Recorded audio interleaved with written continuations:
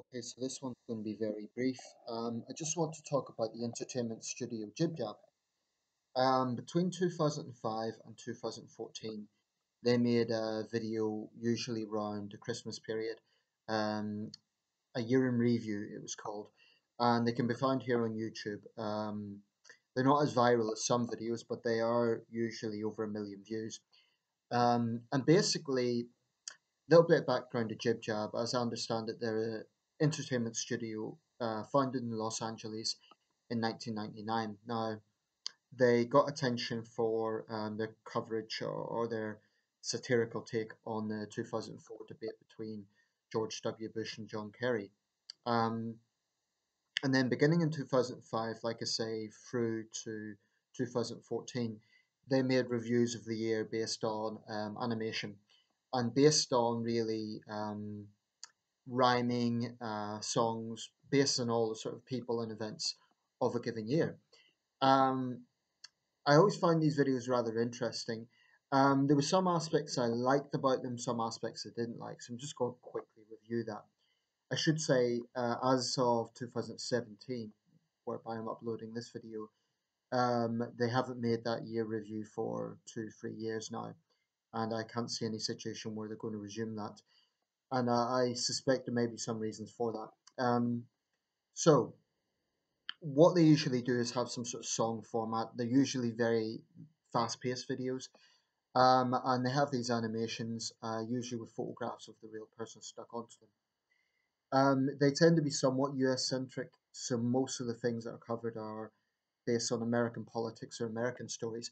However, they do cover international events as well, a wide range of things, whether it be Iran's nuclear program, North Korea's nuclear program, various conflicts going on in the world. It's pretty politically incorrect. I can't say the videos are particularly sensitive, but nor are they supposed to be.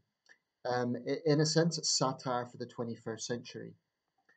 Um, One thing I'm not too fussed on, well, firstly, the thing I do like is I think they're quite creative. I think that they managed to cover quite a lot of global events. One thing I wasn't too fussed on is there was a little bit too much of a focus for my liking on the more sensationalistic celebrity gossip style stories. Celebrity sex tapes and this sort of thing. That sort of stuff bores the hell out of me, and I'm no fan of yellow journalism, so that side of things I found rather off-putting. On the other hand, if we take Jib Jab to be kind of an insight into 21st century culture, that is to say, how stories resonate with the public, then I suppose I've hit the nail on the head because the reality is there would be far more people interested in a celebrity sex tape than, let's say, the humanitarian crisis in Darfur or, the typhoon in the Philippines or something like that. So, in a sense, that is a kind of reflection, a cynical reflection on the way people perceive 21st century news.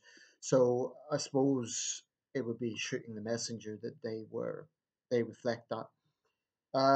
Some of it, like I say, is a little bit tasteless, politically incorrect, but also borderline tasteless. But I can't really fault them too much because, like I say, they cover a wide range of things.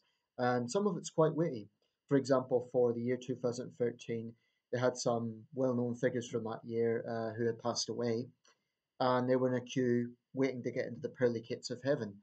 Mandela said, "I transformed a nation," and then Maggie Thatcher kind of chips in, show off. So it is quite funny at certain points. Anyway, I'll let you make your own judgment.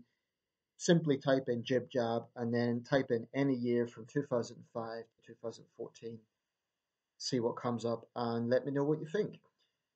So summed up, I quite like the videos. I think they're quite creative. They can be quite funny. I'm not such a fan of the more sleazy, celebrity, TMZ, trashy side of them, but like I say, that is a reflection of what a lot of people, unfortunately, are interested in. Okay, thanks for watching. Let me know your thoughts. Oh, one last thing. I think the reason they probably stopped doing it is because the videos have many views, but compared to some of the like music videos online, they're still not quite viral in the sense of, so that could be the reason that they stopped doing it. Who knows? Let me know your thoughts. Thanks for watching.